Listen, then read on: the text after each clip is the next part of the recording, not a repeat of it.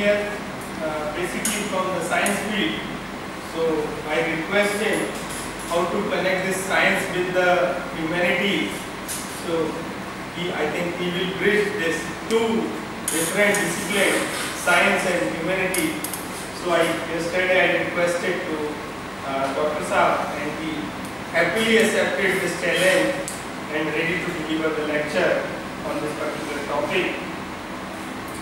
Besides this innovative thinking, he has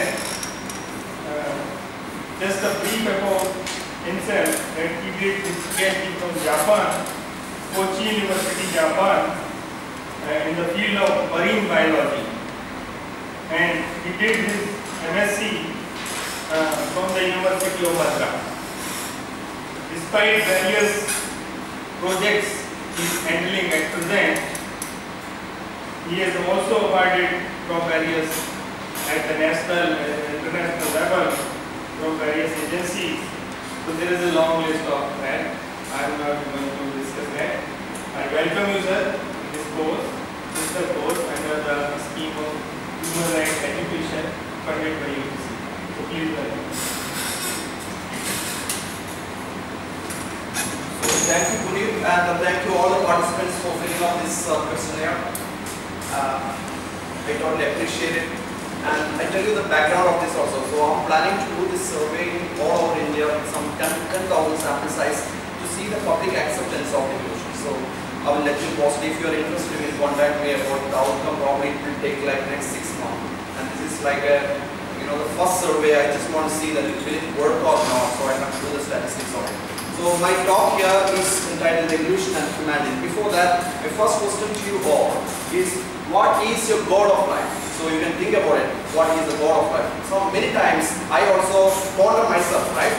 So thinking about my ultimate God of life. I am going to die like anybody, like any mortal being, we are all going to die, right? So what would be the God of your life? So you can think about it and choose one of these, so it could be many, right? Which one would you prioritize? Would it be love, happiness, health and longevity, money and material possessions? Some people are working for money, while people are more, they would like to say that health and longevity is the first preference, or happiness is the first preference, number one, or love, or fame and fortune.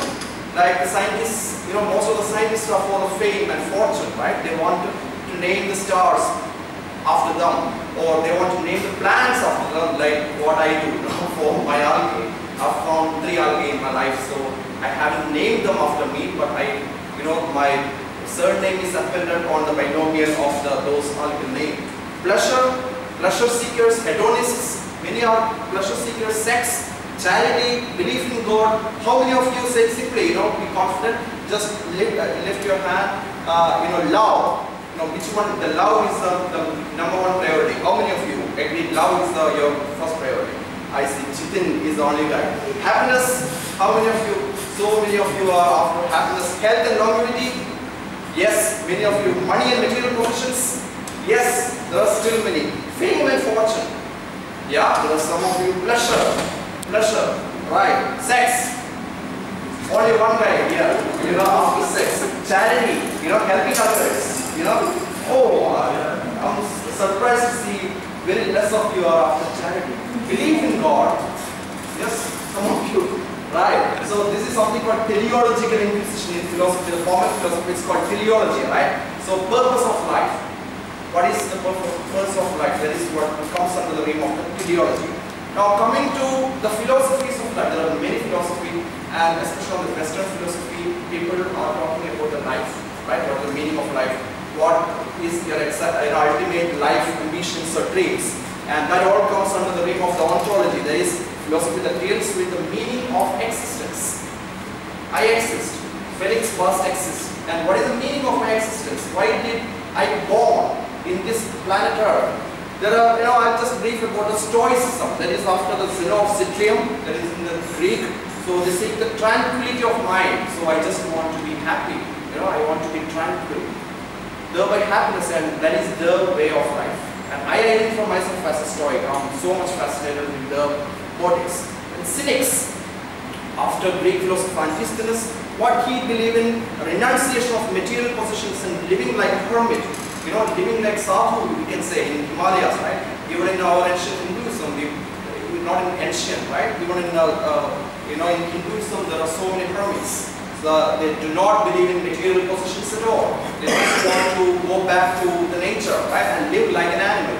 The Epicureans, after the Greek philosopher Pythagoras, he had contributed a number of theories, right? Pythagorean theory in mathematics as well, embraced material wealth, fame, and fortune, right? That is what he is after. Like some of you have, raised your hand if I ask you about, the money and material possessions. So I would say that you guys are Epicureans, right?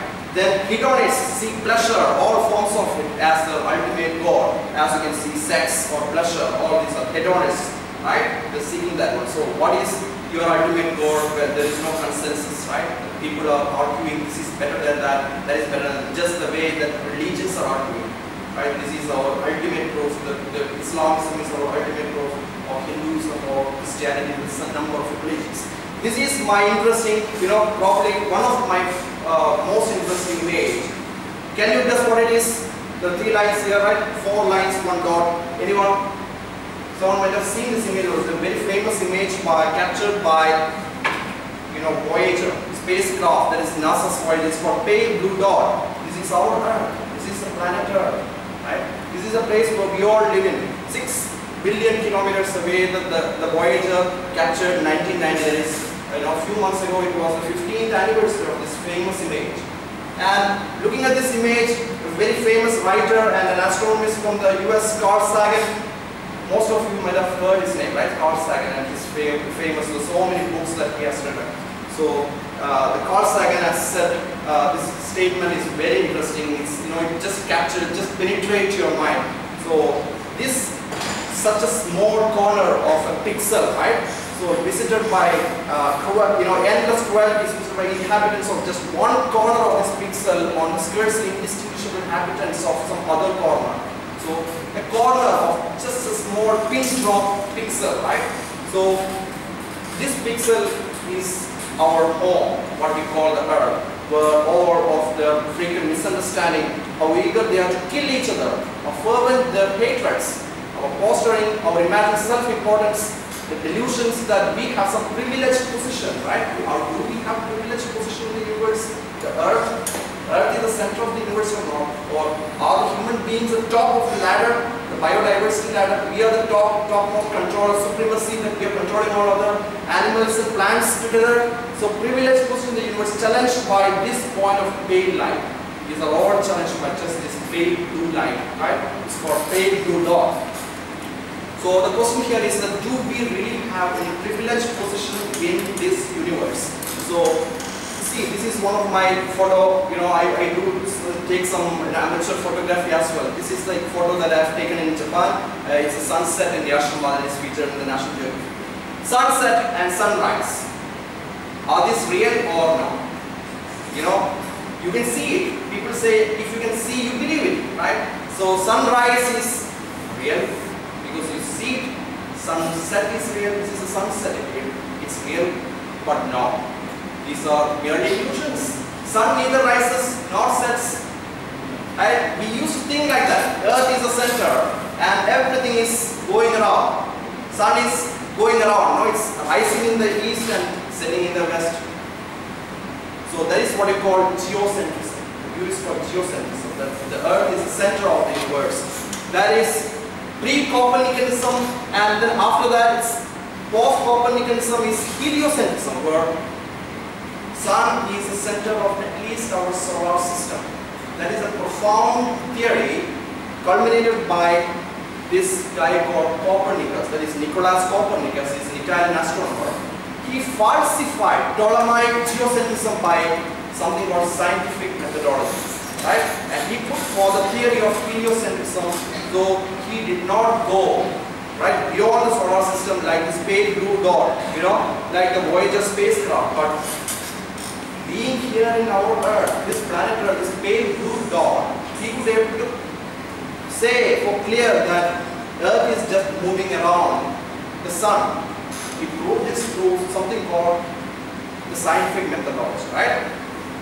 What is the scientific methodology that everybody should be at least be aware of, right, as a public?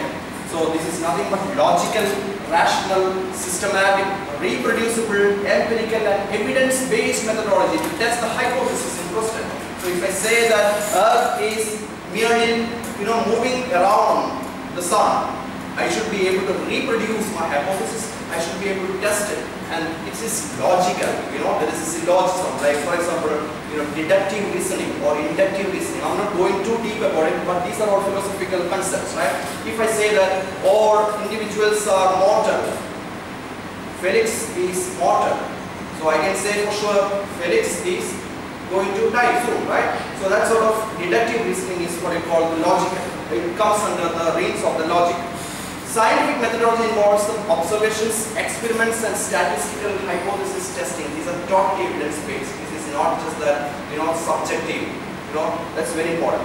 Proving or disproving is a concept of falsifiability. That is after Karl Popper, again, is a British philosopher of science. And you might have heard his name, Francis Bacon, a stalwart of the British philosopher. He has written Novum Organum in 1620. So most of the scientific methodology is developed after the publication of this Novum Organum. Pseudoscience and science, you should be very clear that this distinction exists. Pseudoscience and science. What is this pseudoscience? It has got none of the elements of the scholarly scientific methodology. Instead of logic and reason, it tries to appeal to emotion. Like soap opera, or you watching the TV, right? It lets you cry, lets you laugh. These are all emotion. They will never appeal you through the reason or logic, pure logic. So emotions such as mysteries and miracles. So many mysteries, you might have seen that Bermuda Triangle mystery, right? Or miracles. None of these have any scientific background. Irrational anecdotal records, right? So some of these examples are ufology. You might have heard that, right? Unidentified flying objects. Right, or the disc, right, flying disc. So, as aliens, people believe in that. Bermuda Triangle mystery. The Bigfoot was Sasquatch, or Yeti, Himalayan Yeti, right? Alchemy, right? Alchemy is conversion of unnoble material elements to noble, like gold or silver. Polygraph, the light testing device. Many of the Indians do believe the polygraph, the light tester, is scientific. It's not scientific, it's absolutely pseudo-scientific concept.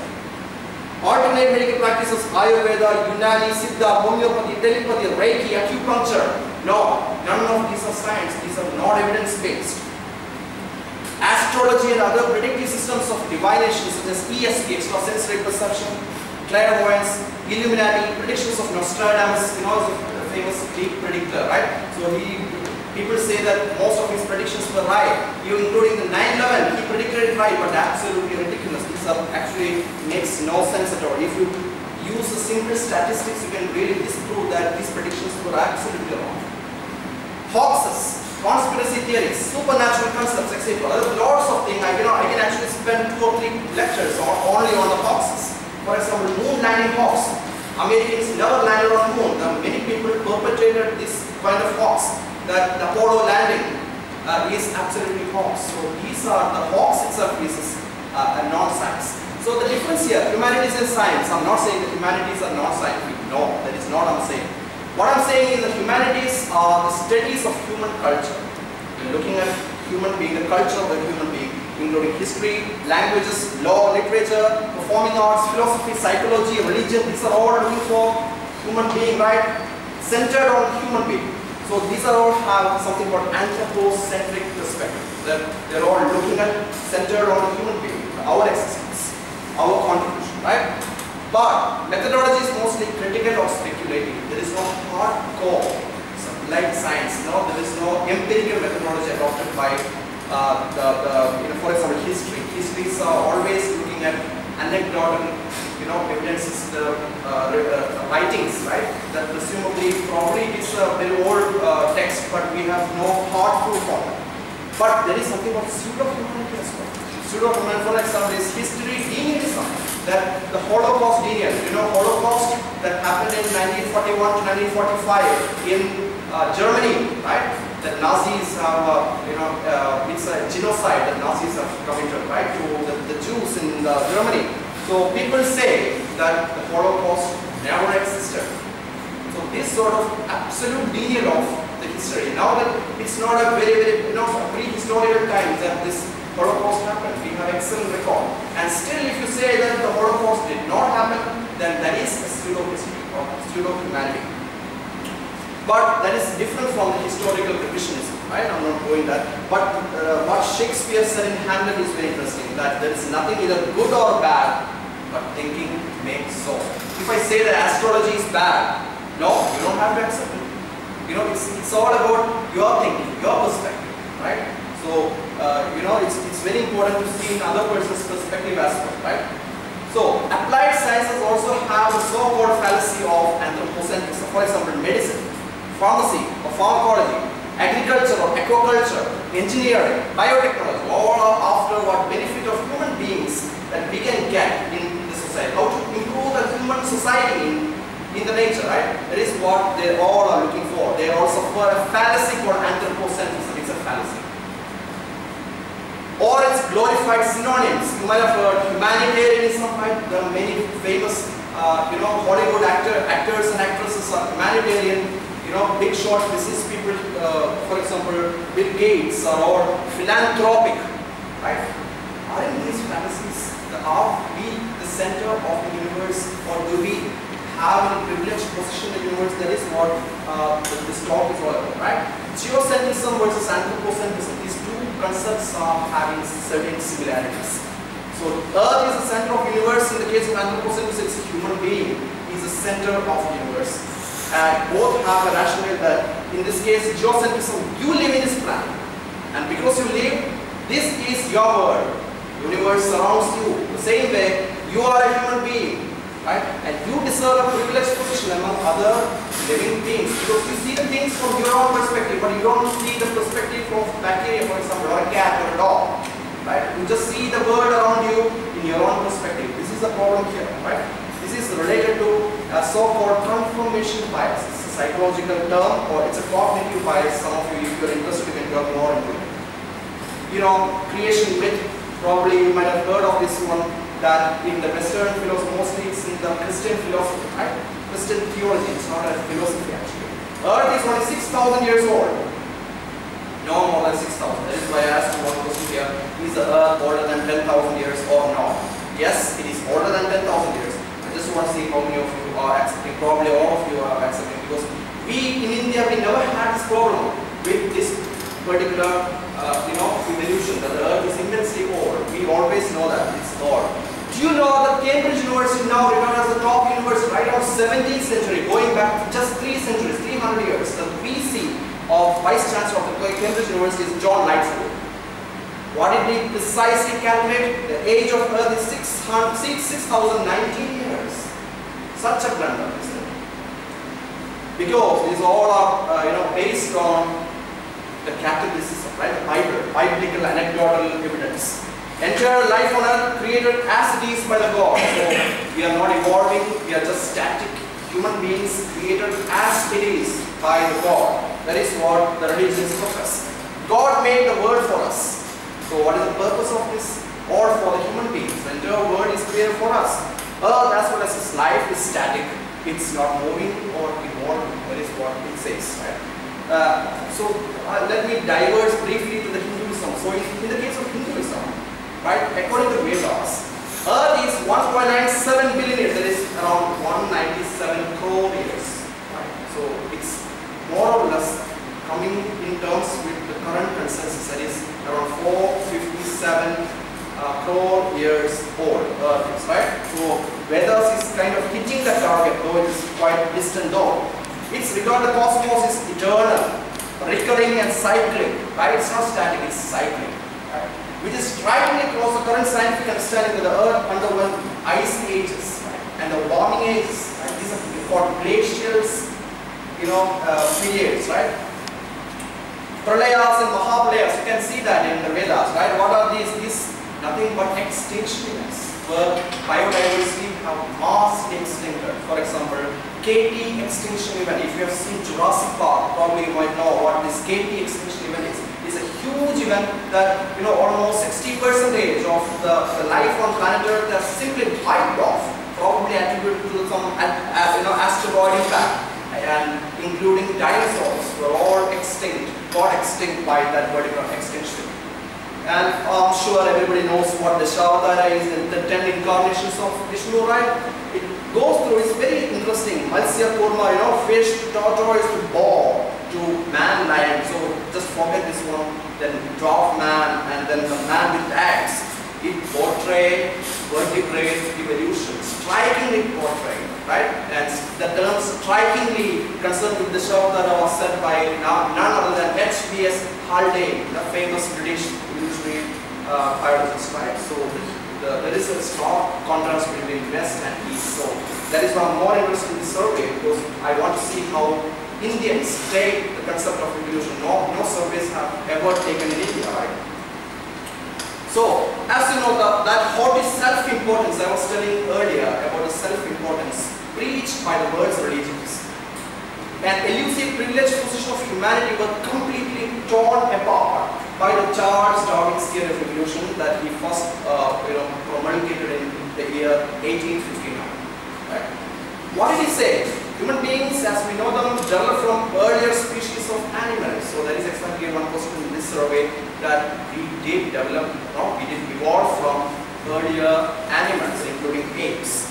Right? We are evolved from apes, and that the entire earth or life can be interconnected in a giant tree of life, like a tree. Outside, if you go outside this campus, you can see some trees, right? So like a tree, the entire diversity of earth, including plants, animals, and microbes, are all interconnected. The root is the origin of life, right? So this is something called principle of common descendant. All been evolved from just one individual, right? Entire biodiversity of earth sprang forth from just one particular organism. That is what we call it as neomorph here, right? Entire life on earth is related and can be drawn on the tree of life. So this sort of a tree-like depiction with major 6 kingdoms of life. This is the origin of life. Then these are all bacteria. These are, animals and fungus. Well, these are all plants, right? So, theory of evolution by natural selection. Now, coming to the term natural selection, what is that? So, as the name says, right? Etymology. Just look at how the name sounds like. So, it's selection. You're selecting, like picking of mangoes, right? You're selecting. But instead of you, it's nature. Nature is selecting some individuals out of many. Right? That exactly is what the natural selection is. So nature selects the best fit individuals of a population. Population is nothing but a collection of individuals like you people. We are a population, right? We can say that the population of India, right? Indians as such share a lot of similarity rather than Pakistan, right? So we can say that Indian form one population, Pakistanis form another population, right? So, nature selects the best fit individuals of a population that are well adapted to available ecological resources. Right? So, what is available in this resource? So, for example, here we are adapted to the resources of particular region. Right? We are not adapted to the resources offered by tropics. The real equatorial tropics, for example, in Kerala, the kind of flora and fauna is different from the flora and fauna is nothing but plants and animals. Plants and animals of this region is different from that of some other places, right? Hokkaido, Japan is very cold. Here it is not that cold, it's arid, right? So these are adaptation to the local resources, right? So nature selects the best individual. One example here is that, have you heard this one name, Kopi Luwak? Kopi Luwak is nothing but it's a coffee. It's the world's most expensive coffee, right? Very expensive. What is this coffee all about? This is a climate, palm civet. Right? Asian palm civet. So this particular, cute little creature, he eats these berries. These are coffee berries. But he picks very juicy, right? He takes only the best possible berries available in the nature. Not the very bad berry. He will never pick it. He is very smart in that way, right? We don't know which berry is best or worst unless we crack open and drink in the coffee, right? But palm civet knows it very well. So he picks up the best berries, then what do? He eats and then he defecates, right? So the feces of the palm civet, the berries are picked up and process it to form this most expensive exotic coffee, Kopi Luwak, right? So this is something like how the natural selection works. The nature is selecting the best individuals for the benefit and for the ultimate survival. So let me just explain you, this is something called circumlocution navigation, right? You're traveling all around the world. So one line in this sort of Mercator projector means that this is navigating all around the world. So this is a navigation of HMS Beagle, Her Majesty ship. So this is how by the convention of the UK, they name the ships HMS. So Beagle is the name of a ship where Charles Darwin traveled. As you know, this island is called the UK. He went all the way to, this is what? Where is this? Brazil, right? Brazil to Argentina, right? Chile, right? This area is Chile. This is Bolivia, right? He made a lot of things. This is Peru, and from Peru he went all the way to Galapagos Island, right? Galapagos Island is in Pacific Ocean. This is Atlantic Ocean. From Galapagos Island he went to New Zealand, right? And then Australia, and this particular place is called Darwin in Australia, right? He went all the way to Madagascar, but he didn't come to India though, right? He went all the way to Madagascar and then to Cape of Good Hope in South Africa. Then he went eventually went back to UK, and he observed very startlingly interesting biogeographic patterns, and he spent the next 27 years to develop a theory.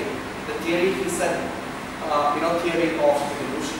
So he read papers. Malthus, right?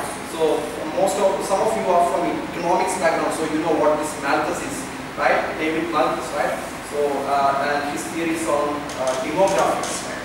So this Malthus, Darwin read the papers on economics also, so that is very interesting. During his time, almost 300 years back, scientists do read economics and history papers. So a trend that is totally missing these days. We don't read these days. So his theory is something called descent with modification. That descent is nothing but your offspring, your kids.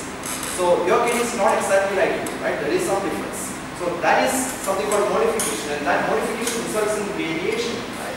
So nature selects the best variant out of many. That is exactly what we call the natural selection, right? Species that diverge from a common ancestor were at first very similar. For example, this BC are diverged from this particular node, right? BC are very, very similar.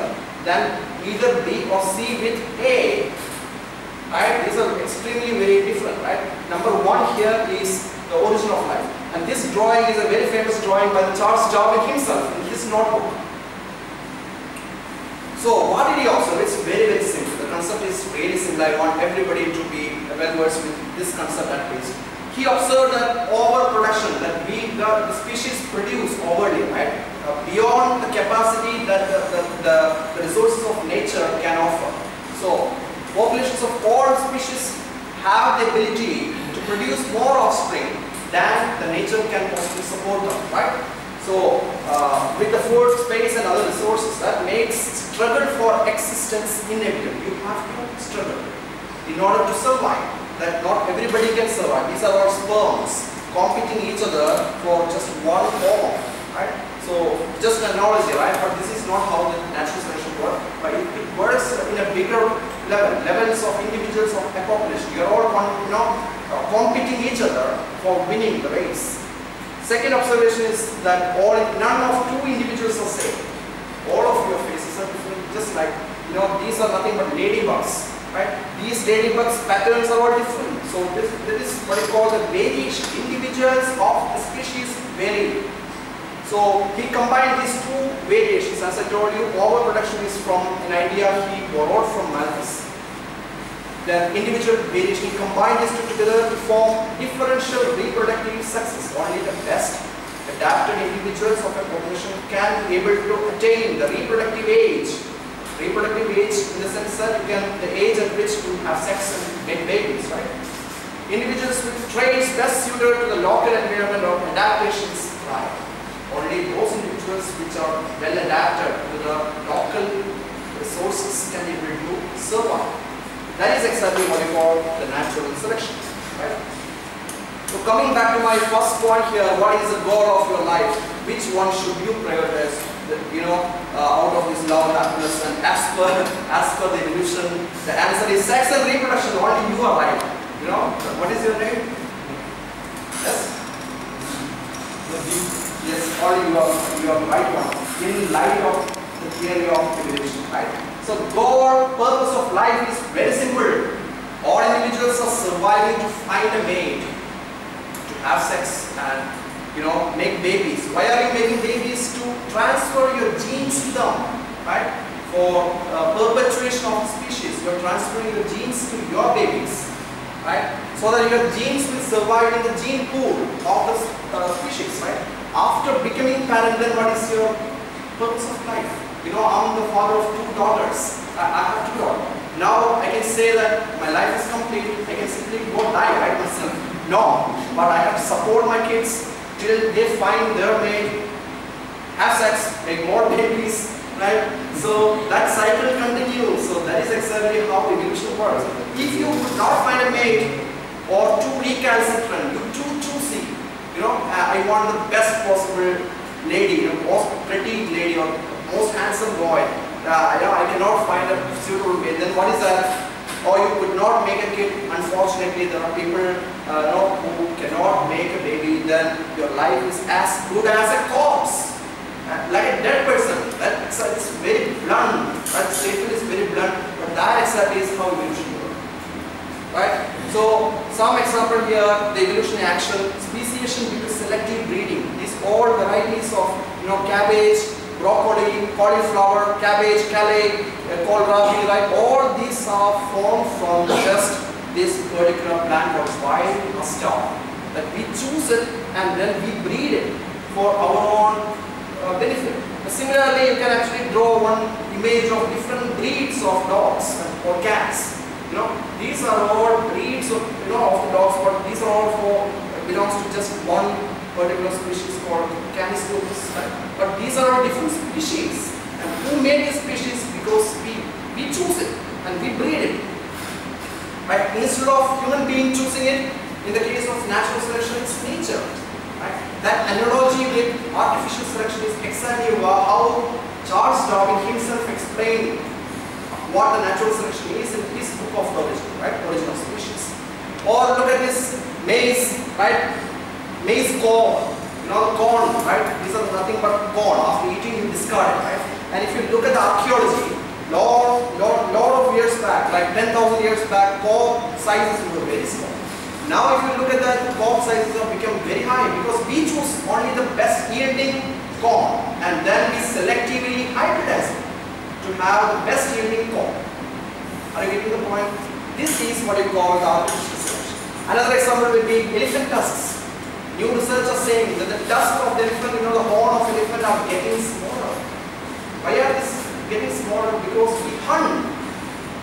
The longest tusk elephant we hunt. So for elephants, if you wear the elephant shoes, and if you think about how elephant thinks, having long tusks are no more advantageous for them.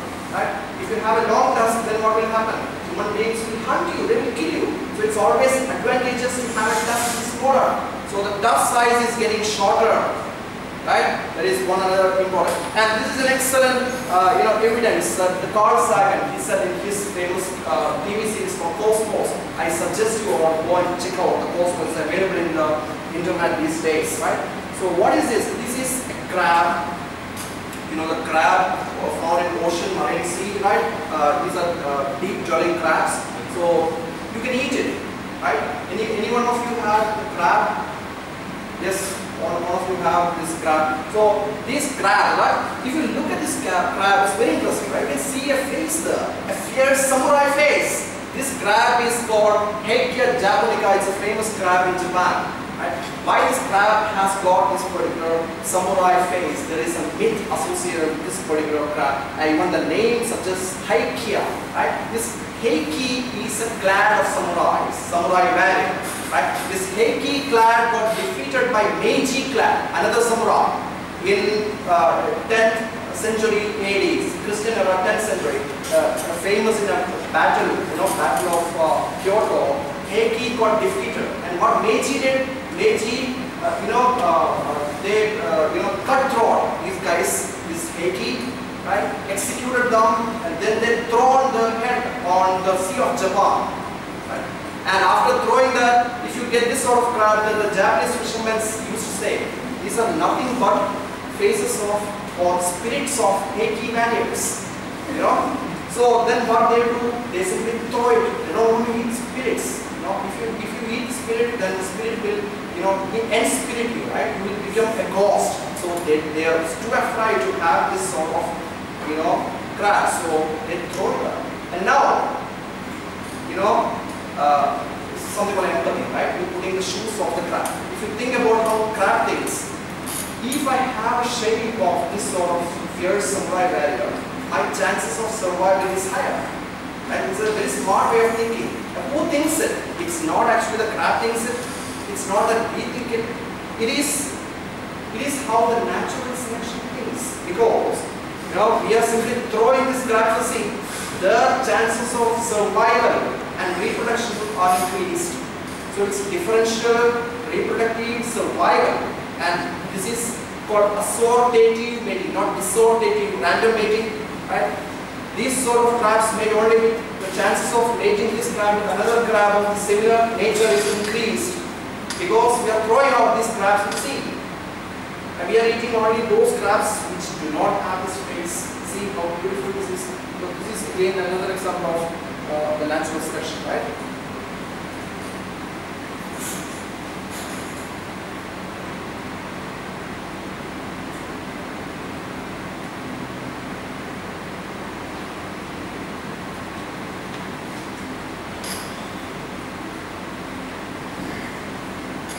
So this is yet another proof here. These are nothing but moth. Kettlewort moth is a very famous example here. This is in England. Right? These moths, before the Industrial Revolution happened in 18th century in England. So a lot of, these are nothing but lichens. Right? The lichens are plant and algae, right? Fungus and algae. These are association of fungus and algae. So these sort of lichens are there. So there are so many lichens on the tree bark, right? And the two kinds of moth here, one is black moth and one is peppered moth, like a pepper colored moth. In this way, the black moth is a rare mutation, rare variant. Most of the moth were peppered moth. Why? Most of the moth are peppered moth because of camouflage, right? They can able to hide, seek refuge in this sort of lichen so that birds of prey cannot be able to catch them, right? If I ask you to identify what is inside this, probably none of you can able to see that there is a moth hiding here, right? So that is why their survival rate is much higher, just like the IKEA Japonica story that I told you. But then after that, what happened? The Industrial Revolution happened in the 18th century. That resulted in corn and soot, right? These are just nothing but black carbon particles deposited on the tree bark. So all the tree bark becomes dark color. So the black varieties now have advantage. They can seek refuge in the soot, while the peppered do not have an advantage. Birds can able to pick them up, right? So now suddenly the population started moving towards the black, right? The proportion of black moth increased while peppered moth decreased. Evolution happened. After this, because of better, strategies adopted by England in the 20th century, this soot becomes disappeared, and now old story coming back here. The black moths are now vulnerable, right? Peppered moths are a lot more adapted, right?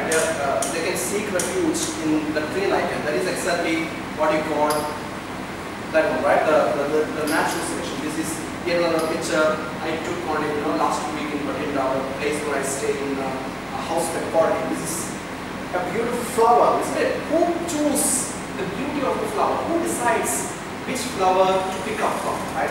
It is nothing but insects, the pollinators. It's the pollinator who chooses which is the best flower, right? Which is the tastiest flower, which is tastiest in the sense the nectar. The flower produces nectar, right? So the insects coming to have the honey, right? And which flower is the most fragrant flower? So these are all chosen by insect pollinators, and pollinators are very important because pollinators transfer the pollen from one flower to another, and that is how they have sex. They make babies, right? And the flower, if you think in the flower's perspective, you need to feed honey to these pollinators, right? You have to feed honey, but you have to be very, very, very careful not to override these pollinators. It's kind of a bribing, right? Quid pro quo, right? You're paying for the services, right? Because it's kind of mutualistic understanding. You need you know, the pollinators for reproduction, and pollinators need these flowers for honey, right? But you cannot bribe them too much. If you bribe them too much, then what will happen? They become lethargic, they become lazy, they will not go to another flower. No, that is not what you want. You want these pollinators to transfer the pollen from one flower to another flower. You cannot feed them too little also, right? If it's very little, then they will simply avoid the flower altogether. They have to come back to the same flower again, right? After the next day or after 1 week, the same pollinators needs to attract them. So you have to be, you know, you have to observe extreme prudence, like a good economist. So it's kind of economy, isn't it? So how is natural selection works? Do you know what this one is? Anyone? It's a kind of a bird, right? What is this bird? Anyone? No idea? Right? This is nothing but the bird, the same pale blue dot that I told you earlier. This is a famous projection called Dymaxion projection. It's a word, accurate depiction of a bird, but if you open from the southern hemisphere. So the northern hemisphere looks fine, but southern hemisphere looks distorted. But Mercator projection is, symmetric distortion. Only the equator is fine. Neither north pole or south pole is fine. Because these are, disproportionately stretched in the normal Mercator projection. But in this case, this asymmetric distortion, right? This is a projection called Dymaxion projection by the famous engineer, American engineer, right? So, what is his name? Forgot his name. C60s Fullerene, right? Buckminster Fullerene, right? It's a Fullerene projection. So it's nothing but it's a storybook, the Arctic Circle, right? It's I have already completed, so I hope I can publish it in a few months if publishers are ready to accept it, right? This is a storybook for the kids. I wrote it, and in which I depicted a story, very interesting story of two friends or two cousins running, escaping from the chasing tiger. So what is that these guys are doing now? They are escaping from the tiger. Tiger can run very fast, right? Like cheetahs can run like 120 kilometers per hour, right? Extremely fast runner. And no human beings can run as fast as that. I'm not saying the entire story, but the catch here is that this guy, the guy who is training in the run, his aim is not to outcompete the tiger, but he just wants to be in the race.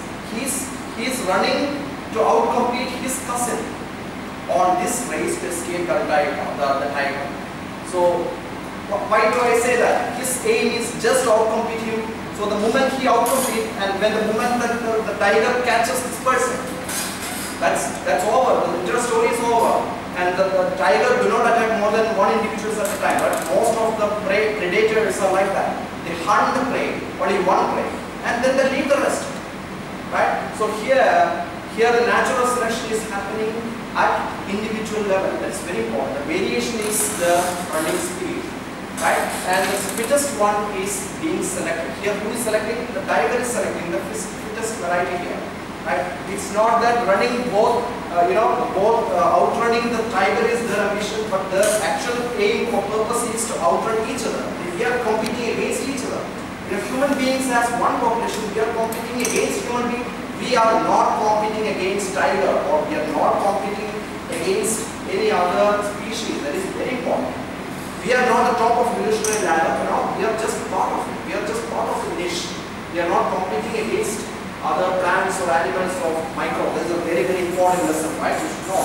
This is another book on the Indian animals that I published. If you are interested, you can otherwise you can check out my website as well. So this is something called arms race, like the normal defense arms race that we are doing, India and Pakistan is doing, right? Though our arms race is not comparable with that of America, right?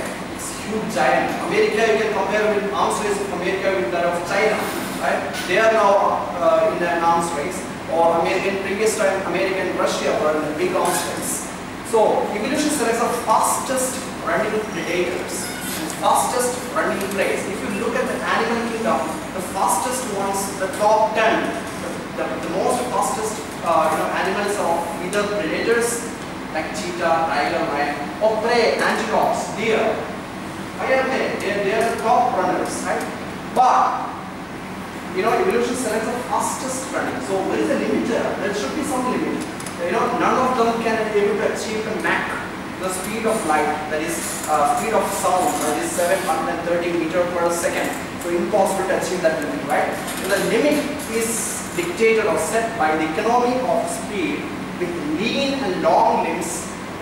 If you have lean and long limbs, you can run faster.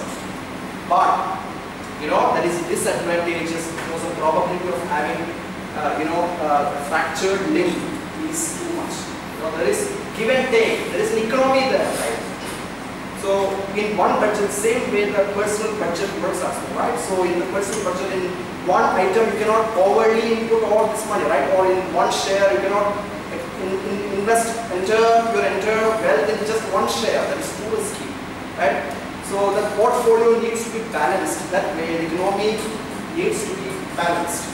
Or increasing the height of trees to outcompete neighbors for maximum light harvest. So if you look at a forest canopy, there are small grasses, then shrubs, trees. Why are the heights different? Because they are all competing for shadow. If one individual becomes a bit higher, taller, then the shadow becomes a limiting factor.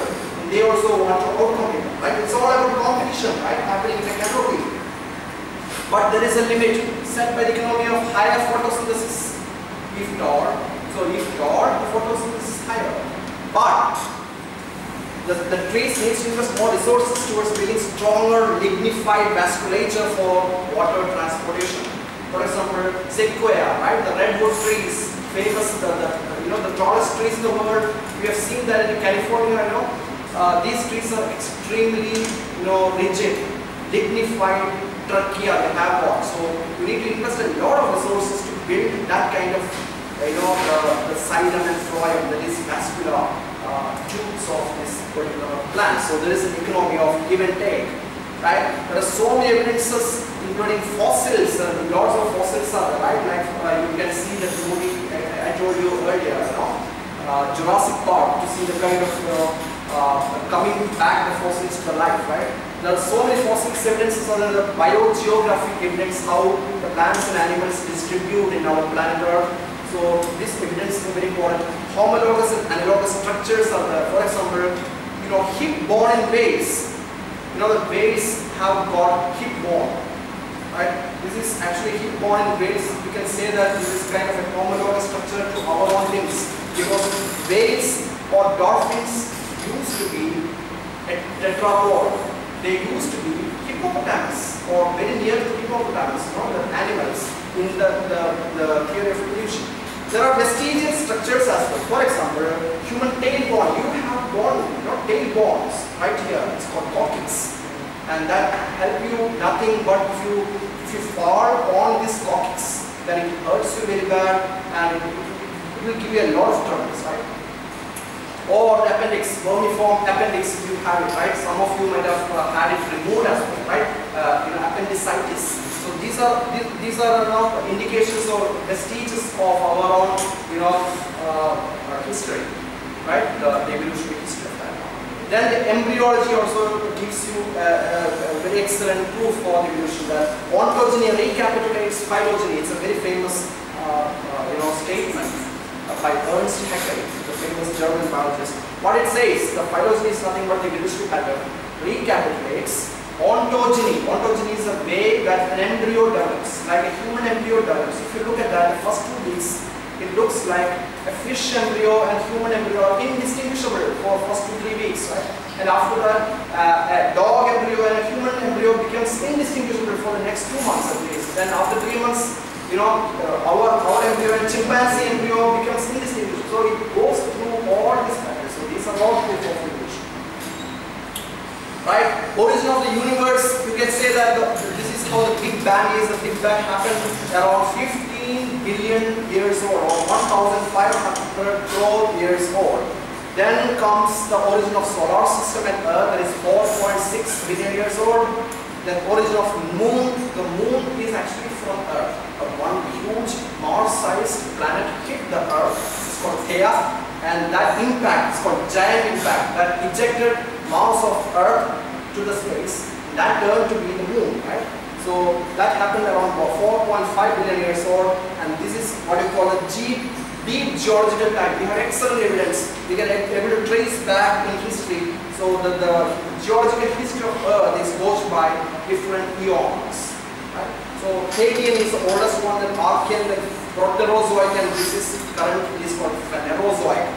So Hadean, 4.6 billion years ago, the Earth originated, right? So you can see that this is how we have got accumulated vast amount of fossil and biogeographic evidences to support this particular high resolution image of this geological time. Then, as you know very well, these continents are drifting apart as well as they are uniting, right? So this is the Pangaea that split to Laurasian Gondwana in the late Jurassic period, right? Then Gondwana land, that is what the part of India is, right? So India and Madagascar, this is Madagascar and this is India, right? This India and Madagascar collided. They drifted through the Tethys Sea. They collided with the Eurasian plate to form the continental drift that resulted in our Himalayas. And as you know, our Everest is growing. Even every day, yes, every hour, the Himalayas is growing, although the speed is extremely low. And that is exactly what we call the plate tectonics, right? The plates, there are so many plates, like this is Indian plate, this is Eurasian plate. This movement of plates are what is causing what earthquake that happened in Nepal last week, right? So the team's contribution, our team, we are working on the process of evolution. We have contributed a number of findings as well. For example, the Tulsi, the holy basil, we have sampled across Indian continent, and we could be able to trace that it originated in north central India. So how do we do that? We just have to sequence DNA and compare with other isolates using computational techniques. So we can trace that the Tulsi had its root on somewhere near Benares or Varanasi. That is the area where this Tulsi is originated from. So other contributions on endophytic algae that we did it, and we also discovered new algae with potential uses, beneficial algal species we found, and this is the first time we found endophytic algae all through this tracing the evolutionary evolutionary legacy through the DNA sequences. Of late, 2 to 3 weeks ago, we found this blood rain history in Kerala as well as in South India as well as in Sri Lanka. The rain flows and the rain has blood color, red color. Why is it the red color? So there's so many pseudoscientific claims were proposed that this is because of the alien involvement. And this is a divine miracle. There are so many stories propagated, but we, through the DNA sequence analysis, we could be able to prove that these are nothing but spores of algae, microalgal spores. And this is actually a very interesting mechanism employed by the algae to disseminate the spores in a very large geographical area at once, so that it can grow from those areas, right? And we could be able to trace the origin of this particular species is from Europe, Central Europe. So it has drifted through, intercontinental clouds. So right here, if I ask you a quiz, the penicillin is an antibiotic. Right? Antibiotic is nothing but antibacterial chemical produced by living organism. So it's a microbe producing antimicrobial substance. That is exactly what I call the penicillin. So it was discovered by Alexander Fleming in 1928. So after some 10 years, penicillin resistant microbes, so microbes that can able to grow even if penicillin is given. So now the most of the pathogenic bacteria are resistant to original penicillin formulation. Now my question to you is, which among the following is true regarding the penicillin resistant bacteria? So first option A is that they existed before the invention of penicillin. They means penicillin resistant bacteria. Did they exist before the penicillin was invented? Or they evolved after the invention of penicillin? How many of you agree? Number A is right. Lift your hands. How many of you agree D is right? Yes, many of you agree D is right. But the answer is A. There is exactly, it's not tough to understand evolution here. See, variations are spontaneous, caused by mutations in DNA. Mutations are not directed by selection. That is very important, right? Mutations are absolutely a random process. All nature does is to select the best fit variants. This is the same thing I can ask you you about the same question on the liquidator. Now we have so many liquidators, right? So did the mosquitoes resistant to liquidator, that anti-mosquito liquidator exist before liquidator was invented? Yes. But the proportion in the population was low. But after the liquidator was introduced, the proportion got higher. Are you getting the point? Yes or no? So another example could be trap on the rat. So these days rats are very clever, right? You can able to avoid the traps. Or insecticide, herbicide resistance. Everything can actually combine that with that, right? So this is related to the Salvador Lurie and Max Delbrück's, very famous fluctuation test that they did to see that statistical pattern on the microbial culture. I'm not explaining that because of the time constraint. But again, there are so many philosophical issues also, right? So are the words static, ceaseless universe made by God, or the change is the dynamicity is the natural order? It's dynamic, right? We are all evolving. We are not static in that. You are sitting there, right? You are motionless. You are sitting, right? Are you static? No, you are supersonic actually. You are traveling at the speed of 1,800 km/h. Supersonic. That is Mach 1.5 because you are moving towards the east. Earth is rotating, right? Nothing is static here, right? And there is no purpose. Purpose as in the God created the purpose, right? But we have function. That's very important, right? So that is exactly what it is. So let me conclude this topic in only few slides, right? Let me just. Did he come? Yeah, another speaker. When is it? Has he come? Yeah.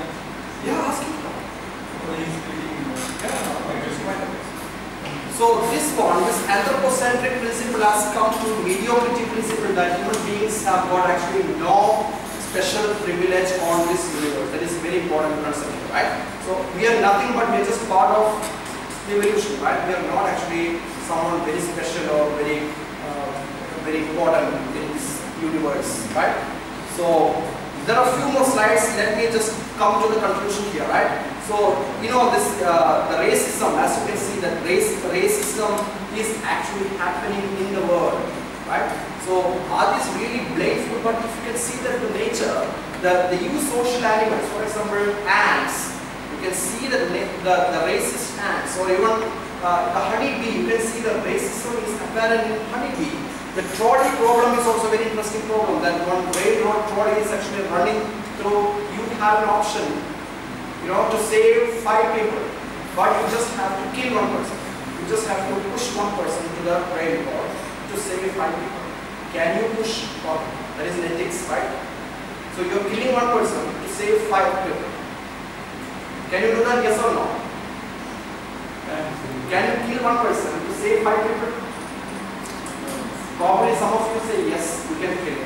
But my question is that what if this person is your son, daughter, father, mother? Impossible, right? So that is exactly what you call the altruism there.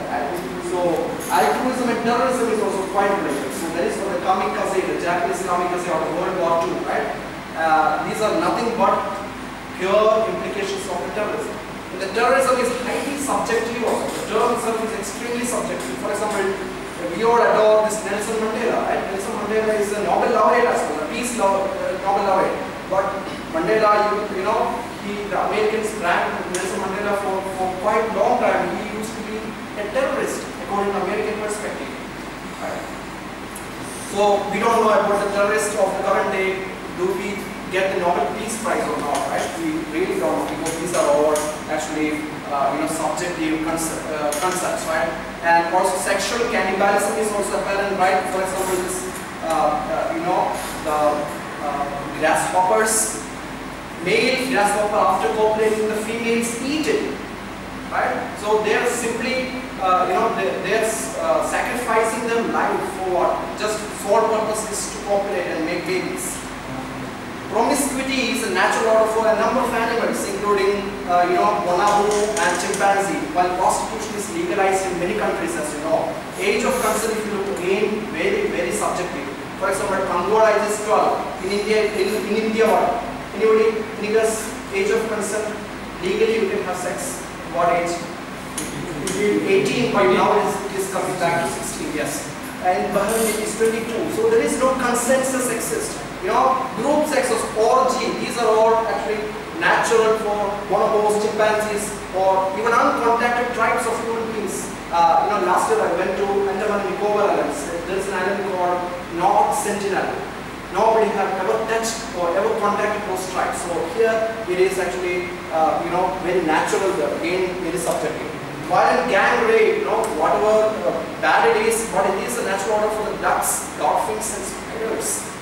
Now, mediocrity principle. We say that human beings have actually no privileged position at all. That is the mediocrity principle. But it doesn't go well with the morality, ethics, and human value system. That is very, very important. Now, I'm not coming into the language and evolution. There is a thing there. Coming here, see right and left. Right, there are two politics here: rightist and leftist. If you group it rightist, these are the commonalities for all of this rightist politics. They are conservative. They are mostly religious. They are sexual monogamous, uniculturalist. They don't want mix-up of culture. They are unilinguists. They don't want many languages together, right? They are racist, you can say, naturalist, but left is just the opposite of it, right? So Marxism versus natural selection. Are these natural selection to Marxism? So it is a welfare state of utopia is unnatural. Nature is not like a welfare state. Nature is not like that. There is an unequal distribution of wealth in the nature. That is our natural order. For example, here, plants, various kinds of plants are there. These are not just equal plants, equal, and even the comparative position in the niche, ecological niche is not same. Or the animals, these are not equal, right? The power is not equal, the strength is not equal, nothing is equal, right? So if you go right, what will happen? Majority rightist perceptions are not merely spandrels, but specific adaptive selection mechanism that actually uses to minimize intra-population variability. So population variability is less if ultimately a rightist win the race. So that will directly contribute in speciation. So species will split into two. The human beings will split into two or more species if it's rightist perspective. But in the case of left, it is scientific invention supposed to hybridization, that is mixing of different lineages, right? Populations from Brazil, for example, and Indians are mixed up. So diverging populations by means of multiculturalism, right? It's the same thing. Liberal sexuality and egalitarianism, right? So question is, humanity want to split or no? That is a the abstract question here, right? Left conflict here. So if I say what is the future of humanity, if it's right, we are going to embrace naturalism, demote multiculturalism. We don't want so many cultures, right? In India, we are just India, pure Indians, right? And then eventually set out for speciation. So India as such, the population will become a new species. Ultimately, I'm saying after many thousands of years.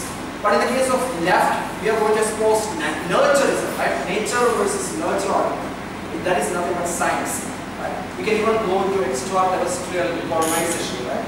Promote multiculturalism and we continue to hybridize. So speciation will not happen in the case of the right arm. So just one word on the human rights, because you are sitting here for human rights. Always remember pale blue dot perspective that I told you, right? We are just living the just one pixel, right? We are not nothing so special about the earth. Like you, animals have rights too. Plants and microbes too. Mosquitoes and pathogenic microbes too. Non-living matter has its right to. Birds, oceans, rivers, mountains, entire earth and universe all have its right. So how we are studying the climate, so I'm not just going there. So a number of evidences do directly suggest that the climate change is occurring. And the climate change in this Venn diagram is partly contributed by the man-made, that is anthropogenic activities, right? There is a climate change causing that one, right? And this is what I call global warming. And some of this global warming are directly attributed to the human being. That is what man-made global warming here. So of course, there is a solid evidence of recent global warming due to mostly to the human activities such as the burning of the fossil fuel. I asked you that question here in this thing. So it's directly linked to human being. But I say mostly because non-human being are also activities not related to our own activities are also very important factors contributing in global warming. So if I say truth and belief, what you believe is among the truth, only some truth you believe. You pick up some truth. And that's what you call as knowledge. And that exactly is the problem with this climate change dialogue here, or even evolution dialogue. You have a tendency to believe in what you think is right. You will not take what others say is right. Right? That is exactly what the same thing, confirmation bias, I was telling before, right? And this is my concluding slide. This last word is that I only wish that humanity stop being terrifically narrow-minded to seek advancement of our own lives, right? While disregarding other organisms cohabiting this planet, and accept that all organisms have equal right to the welfare state that is our planet Earth. So this is my site. You can go there, you can download this presentation also, and other links are there. And thank you very much.